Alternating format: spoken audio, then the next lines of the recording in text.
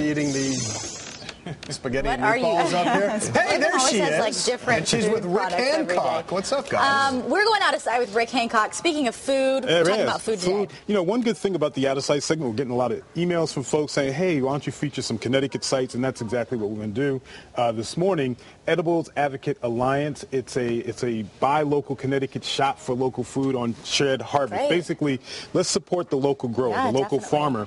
And this site is fantastic as far as providing a lot of resources in where you can buy local and, you know, the importance of growing and supporting your local farmers. And so I encourage people to check it out. In fact, we here had a great article last week by Kate Roy on farmers now taking advantage of the internet, and it talks about the current. It talks about the current. So you can check that out, and that's posted on our website as well, obviously.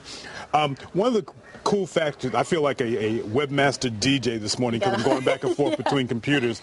But this is one aspect of the site that I really want folks to check out.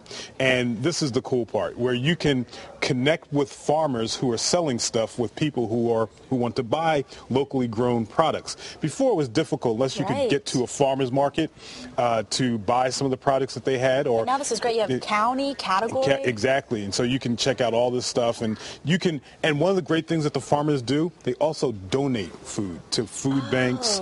And so if they have an event going of charity, and if they have more tomatoes than they could sell, well, they turn those over. And so here's another way that people who are looking to get food have another resource at their disposal. And this is at sharedharvest.net. Sharedharvest.net. And this one was?